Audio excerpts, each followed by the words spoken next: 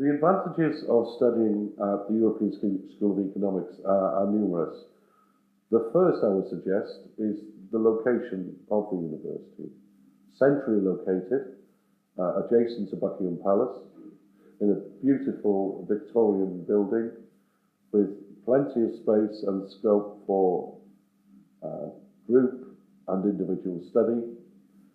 In addition, the university has a number of very skilled lecturers in a number of different fields.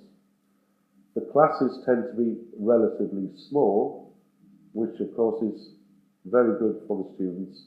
They get more personal attention and they get more assistance with their learning requirements and with their assignments when they have to complete those at the end of the term. My name is John Jones. I am a lecturer in sports management and sports marketing at the European School of Economics, and I will be lecturing for the 12-week programme next term, which starts just after Easter. The course is split into two, as I mentioned earlier, management and marketing. The management side of the course looks at how sport is developing in terms of its government and the legal side of the subject. The marketing side, as you can appreciate, is more to do with areas such as advertising, sponsorship, marketing, merchandising, the whole range of marketing areas that we would normally cover in the marketing course, we cover on sports marketing as well. Now, the course is very useful for, first of all, students who have an interest in sport, per se, and secondly, for people who are considering pursuing a career in sports management and or sports marketing. We do have an internship department within the school that will assist you with gaining employment if that's your ambition after the course.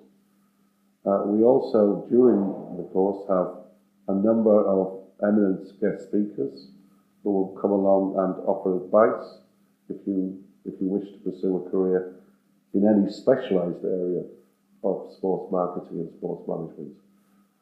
As part of the course also, we do go on visits to various sports locations, such as the Emirates and Twickenham, and possibly Wembley Stadium. The course, as I said, is 10 to 12 weeks.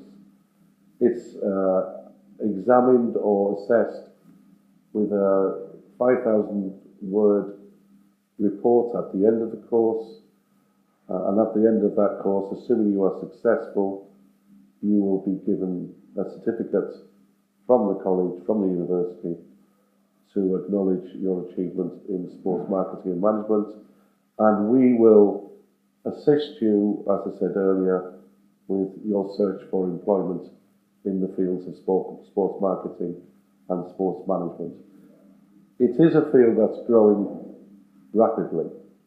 As you can appreciate, the recent developments in the media in particular, with cable, satellite television, with the increased commercialization in sport, with the exposure of sport to different countries around the world, what you're witnessing is a rapid expansion in the general interest field of sport, but also in the employment field of sport. It is something which many young and middle-aged and older, but particularly young people, might find is something that they might be interested in as a career in the long term. We have a global dimension to our curriculum, so that we encourage students to travel. We encourage students to mix with the other students from around Europe and indeed around the world.